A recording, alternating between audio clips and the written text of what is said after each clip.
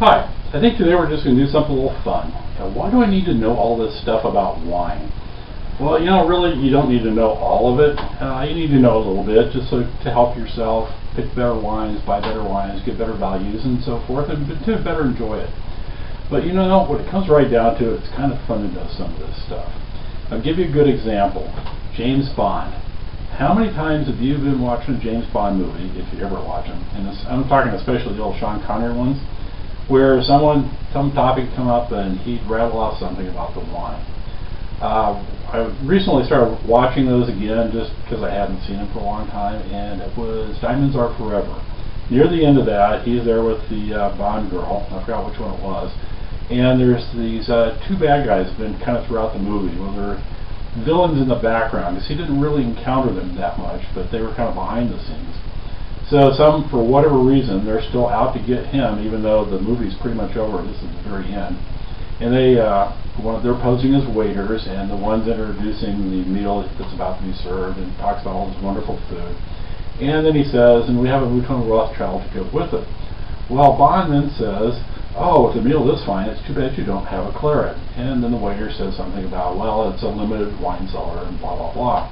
And of course, James Bond immediately jumps up and starts beating him up. He says, what does he say? Would you know the answer to that? Well, I was watching, I happen to know. The first time I saw that movie, I had no idea, because it was years ago.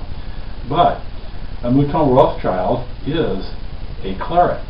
And a claret is simply a wine that comes from the Bordeaux region, and that is the English, as in UK, term for a Bordeaux wine.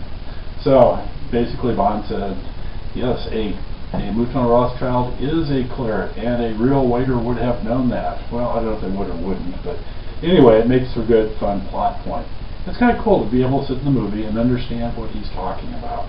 A different Bond movie, the villain was offering him a bottle of champagne and made reference to it being a Dom Perignon. Well, Dom Perignon is champagne, or one of the champagnes that comes from the Champagne region of France.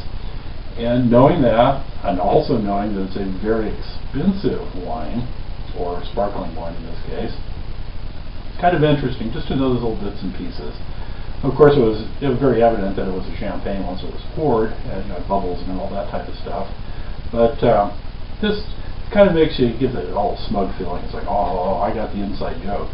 And that's kind of one of the reasons I enjoy knowing all the little trivial things about wine. If you start to learn more of this, and you watch movies, or even in everyday life, sometimes you run across references. It's just kind of interesting to be one of those people who actually knows. And with that, no special lesson here. We're just just a fun thing to talk about. So with that, cheers. Have a good day.